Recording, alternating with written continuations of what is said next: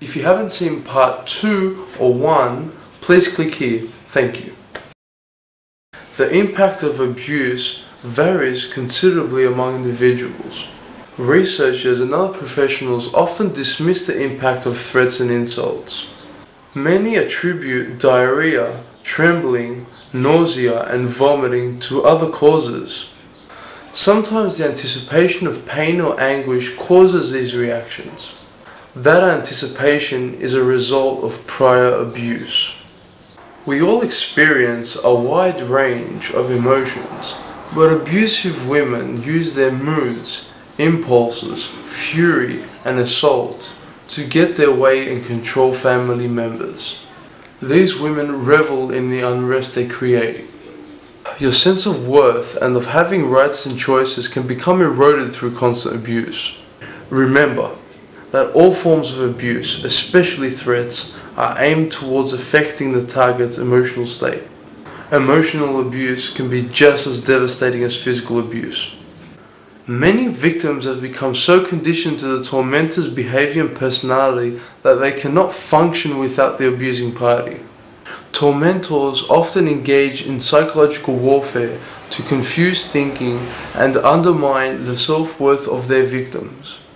The victim comes to believe in the truth of their false admission and often experience anguish and seeks for the tormentor's forgiveness.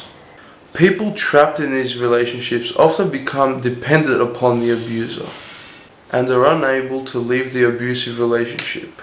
The psychological condition is called Stockholm Syndrome. For more details about the Stockholm Syndrome, go to the underbar below and click the link that is provided for you. When a person chooses abuse or violence towards their partner, their behavior often causes physical, sexual, and emotional damage. Many who have been exposed to abuse exhibit physical signs of stress and may have one or more anxiety disorders, such as panic attacks. Now I will give you a list of symptoms of the emotionally abused victim. Just like the abuser's behavioral traits list, just a few symptoms that are continuous can prove that you are a victim. Can be afraid to tell anyone.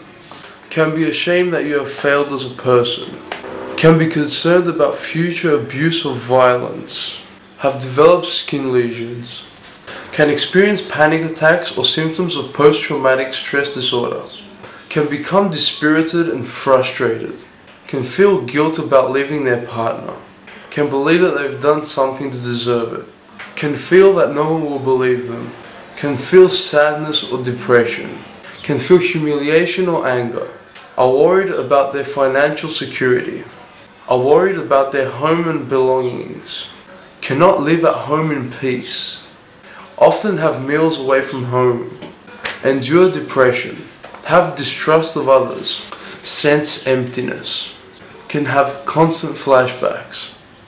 Can exhibit intensified vigilance. Can exhibit increased irritability. Can develop insomnia. Feel listless.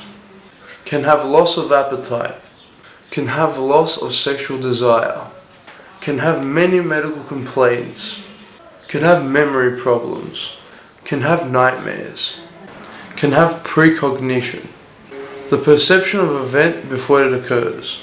Can have pseudo pains. Can have the sense of helplessness. Can exhibit social withdrawal. Can exhibit shakes or tremors.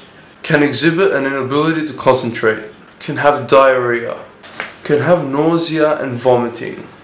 Can have amplified startle response. Can have amplified senses. Can have unexplained weight gain or loss.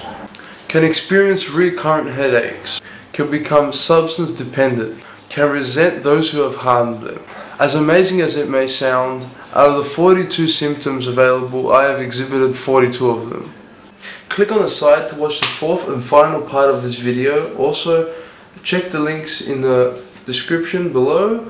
Also, if you have any questions whatsoever, comment below or send me an email to this address. And thank you for watching part 3.